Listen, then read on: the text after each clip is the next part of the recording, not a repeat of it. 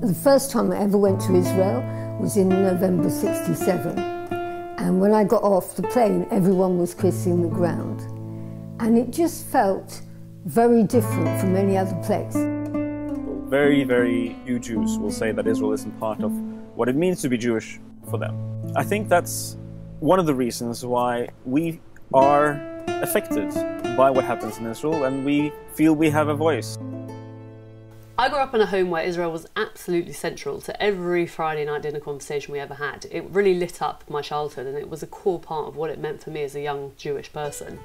As I got older and understood more about what was going on there and the conflict, the thing that concerned me was that Israel that had been such a core part of my experience as a young Jew going to survive as that Jewish and democratic state which I loved, moving forward without a resolution to the conflict with the Palestinian people. I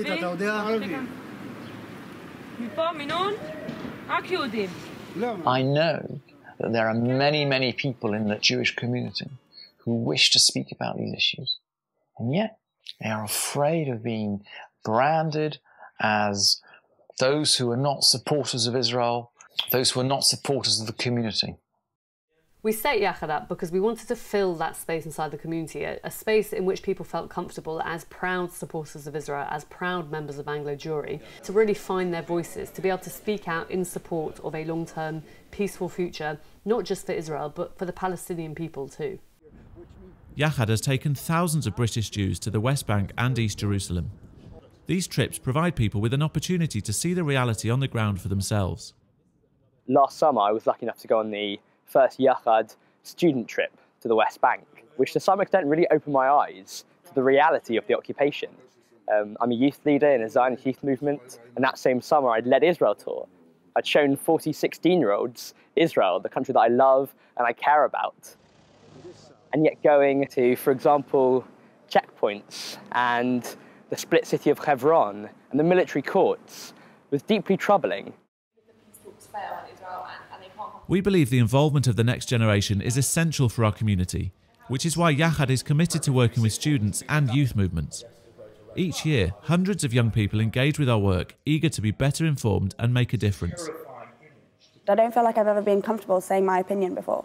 In my youth movement and also just in my life at university, talking to my friends, I've shown the Yachad page to my friends and said, look at this, these are grassroots projects that are happening and they need to be promoted more because this is where peace is going to come from. We have a very prominent panel tonight too. Yachad inspires British Jews to take action to support change through providing clear information and by exposing our community to leading thinkers and experts from Israel. Led astray into this fantasy la-la land. People that have grown up in all spectrums of the Anglo-Jewish community, it's actually one of the only places where they find that they can get a fuller picture. I think more and more Yachad actually represents the mainstream of what people in the Anglo-Jewish community feel and want. When I look back to where we started and how far we've come in such a short amount of time, it's just quite amazing to see, and that is really solely down to the thousands of supporters we have inside the community. And my hope for the future is that Yachad will continue to grow and will continue to have a lasting impact both here and in Israel. I'm so pleased that Yachad has come onto the scene. I think it's going to play an absolutely central role in being the magnet and for an open and honest discussion. Someone who sees must be prepared to speak. Yachad is opening up speech. It's performing a vital role in the Jewish community that no one else is performing.